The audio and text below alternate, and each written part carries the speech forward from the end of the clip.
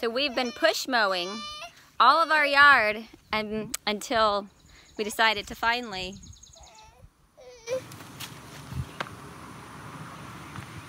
get this guy working.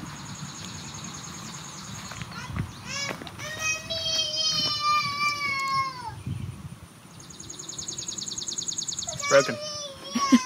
So this year on our Husqvarna, I have had to do a lot of mower deck repairs. Mower deck repairs aren't something that I would say are a lot of fun, but they were necessary in our case because our mower deck was literally falling off the motor. The first issue that we had is we have another spindle assembly that needs to be replaced.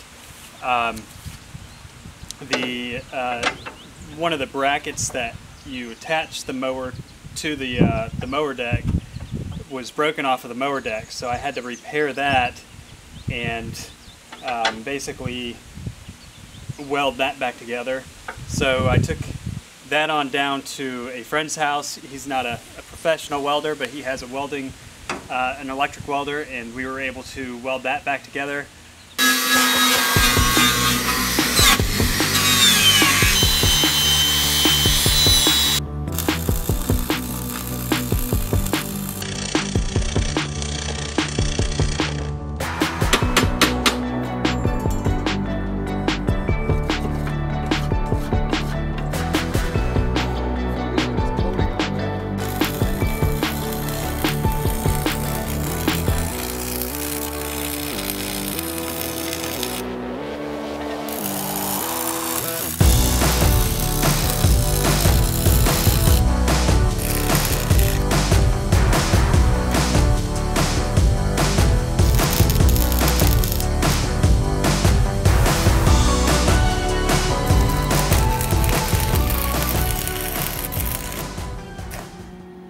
I'll test to see how that turned out once I get this thing back on there. I think for the type of mower this is and the type of use it gets, the way we welded this is going to be just fine. It just needs to be able to hold the deck up.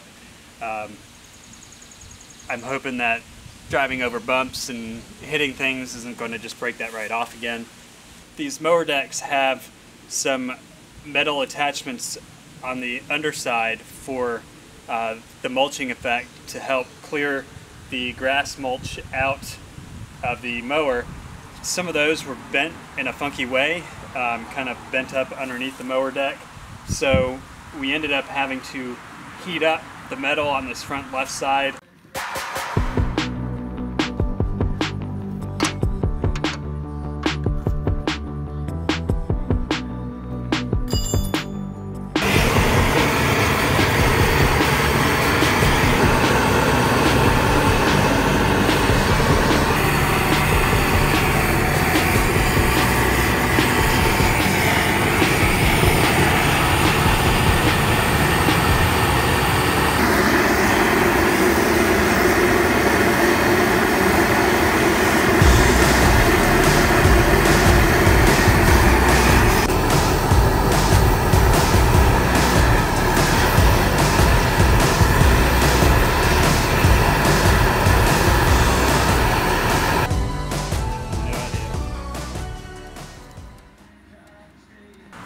It did a little damage to some of the plastic parts here, but by heating that metal up, we were able to bend it back with a hammer so that it was nice and flat with the rest of the bottom of the deck, and it's not pointing down in a way that's just pushing the grass downward instead of up to the blades. So I think the way that it's designed, the grass should be able to kind of run off on that bottom plate out through the mulchers. I'm not really sure what it's for. I'm hoping we fixed it correctly, or at least did the job so it will mow right. Finally, we sharpened all of the blades.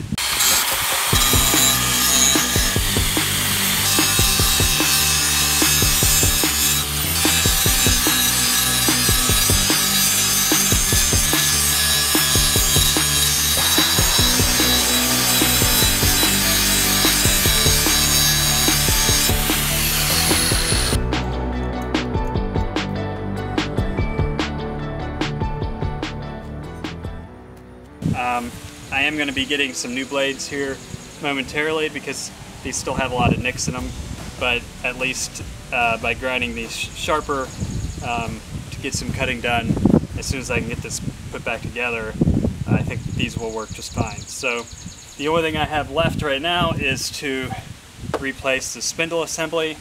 I actually have some videos on replacing spindle assemblies on these mowers, so I would suggest if you want a more detailed spindle assembly replacement, you watch that video. I've already removed the blade from underneath here, so as I kind of go through this,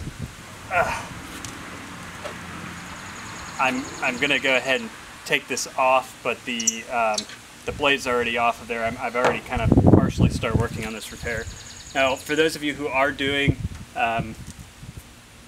deck repairs and want to know how to get the deck off, I'm going to be putting the deck back on here in a couple minutes. As I do that, I'll show you where everything goes and how it attaches.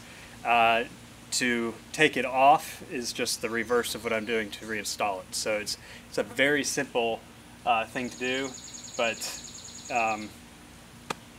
yeah. So I'm going to get started on this spindle assembly repair. That's the last thing I have besides a flat tire to get this mower up and running. So to remove this plastic cover, I'm just using a 10 millimeter and right, loosen that up. There's a bolt on each side, or kind of a screw, bolt, whatever you want to call it. Nut. That off.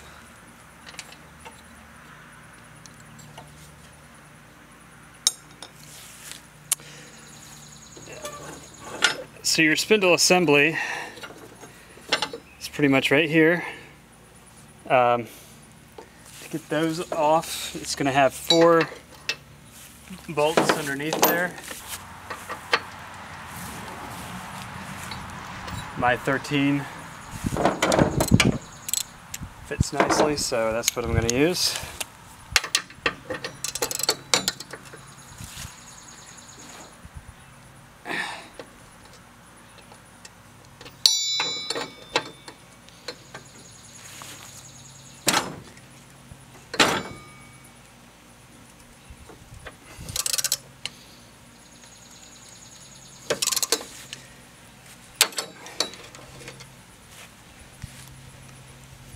First one just broke off.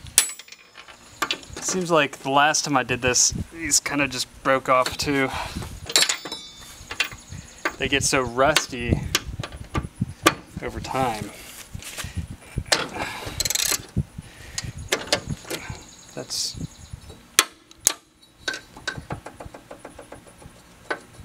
not good.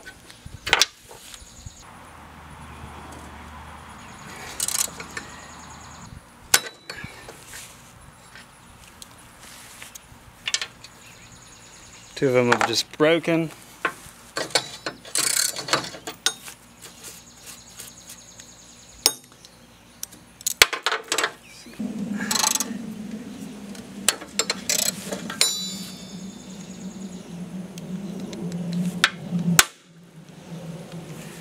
So the 13 may have just been a little bit too big. I switched to a half, and these two that were kind of stripping on me, I'm able to get now.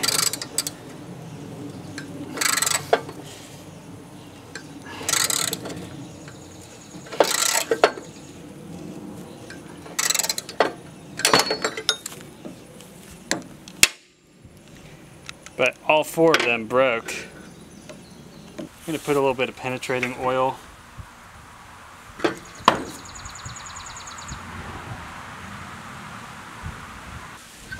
The problem with the spindle assembly is you've got to be able to get your pulley off of there, and so far I've just kind of got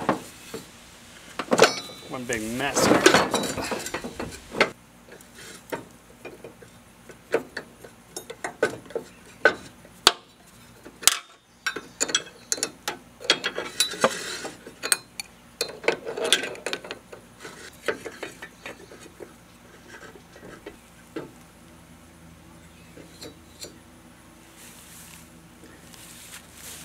So something I would say that you should do, and I've done this in every single one of my videos, and then remember the hard way, before you take out these 4 bolts, find a way to secure the blade from the bottom to loosen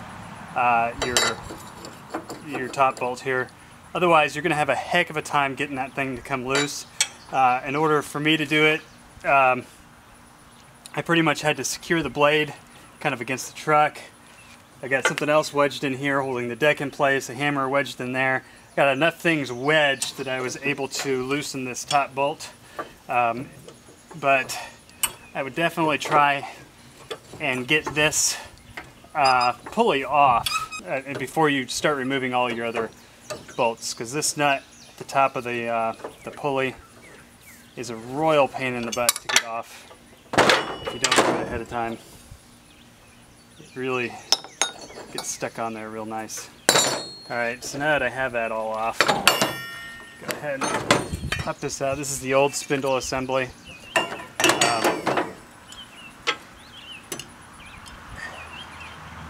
This thing was just a royal pain to deal with. So when you're putting your new spindle assembly in, now let's see, this kind of came apart on me here.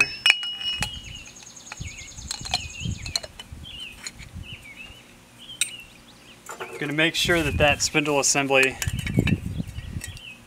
has this ring put around it first, and then you'll slide it up underneath here.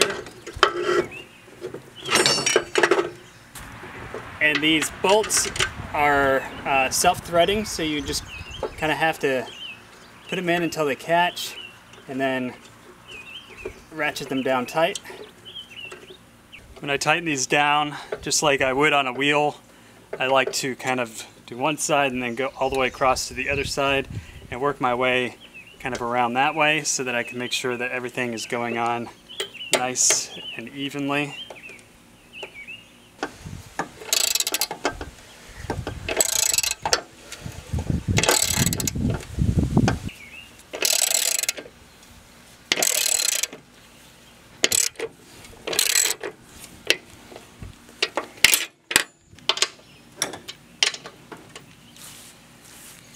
So again, I would not remove these in the future until you have removed your pulley from the top. This pulley is a little worn out. I probably actually need a new pulley.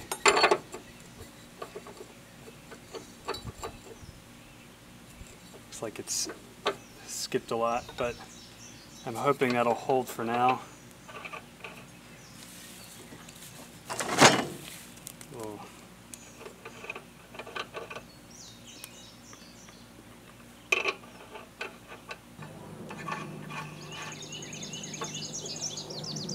You know, I put that screw on there to help me kind of hold everything in place, but it's going to be hard to tighten down until I get the blade on, so I have something to help hold it as I tighten it down. Now you'll notice on these mowers that there's kind of a star pattern under here. The blade has a star pattern, it matches up over top of that. I don't know what happened to the original washer that should be under here. This is part of what caused the problem on my last spindle, so next time I order an assembly, if this one's probably going to go bad again, I need to make sure that I get the correct bolt and washer that should be going on down here as well. In the meantime, I'm just going to try and put this in as tight as I possibly can and hope for the best. You never know with Shauna driving.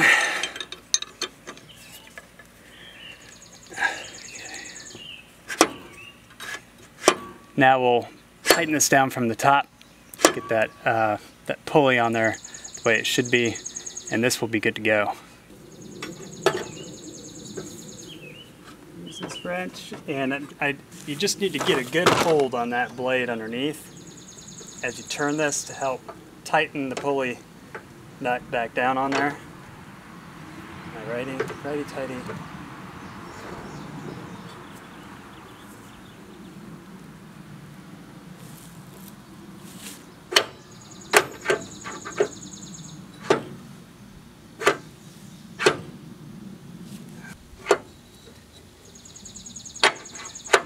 If this doesn't go on tight enough, which means that has to slide down on there, you're just going to end up stripping your pulley out.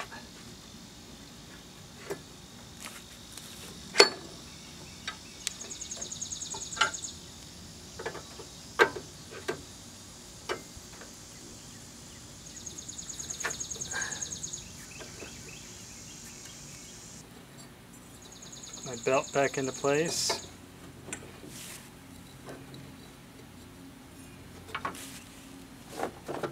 Put this cover back on there.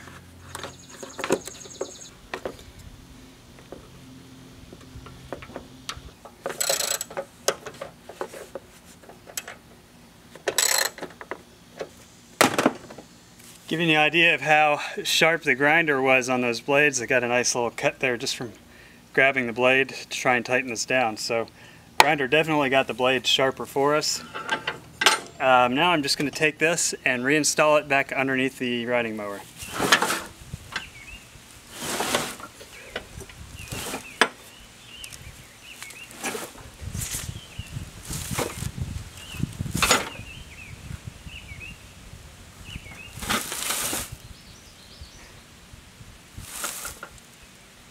Underneath here is fairly simple. You've got this kind of guide bar here on the right hand side if you're sitting on it looking forward, or the mulching side. That's going to slide through this little hole down here, and then we're going to put a pin in there. I don't know what this bar does. It must act as some sort of guide. There we go. I put the pin in, but I didn't put my washer back on, so I need to pull that off, put the washer on.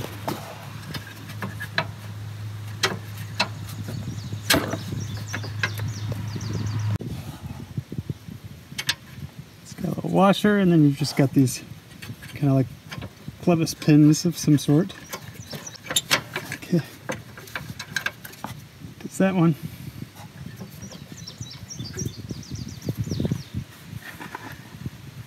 Now on each side you're going to have this bar hanging down, which this has to go in there with another washer and a pin.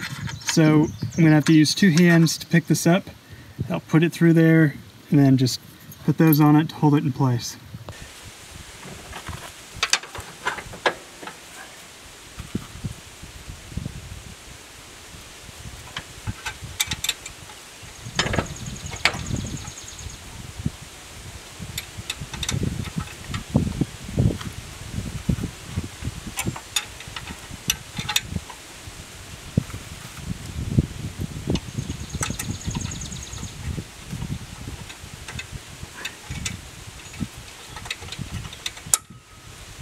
The next one you have on both sides is this arm, which kind of just hangs out.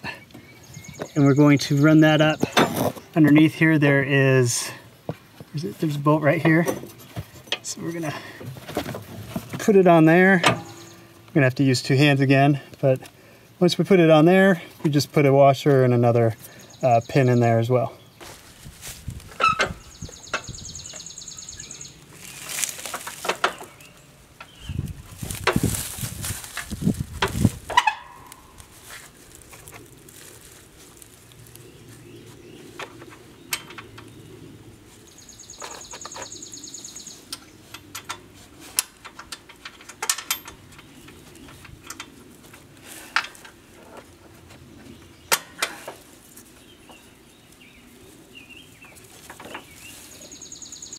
Okay, so we've got everything connected there, and then the bar goes up underneath. That is connected. Do that on both sides. Then down here in the center, we have one more bar that needs to go through, and we'll put a washer and nut on the other side there. And that holds this kind of front piece in place. And I think that'll be pretty much it. Then the last thing we do is put our belt on right here. And then make sure that everything is correct with the belt underneath here before we tighten it down. So I'm going to go back over to the other side, check over the belt, put that washer and pin in, and then we'll tighten this down.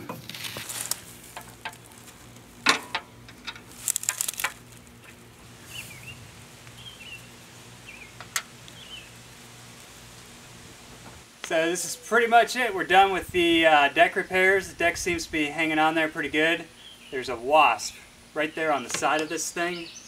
I got stung by one of them in the hand earlier. And for those of you who are wondering if activated charcoal works on bee stings, that wasp that was flying around here, they're big. I don't know what, I haven't seen wasps that big for a while.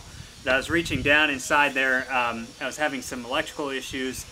I noticed that the top of my battery is leaking, so I'm guessing that I have a bad battery.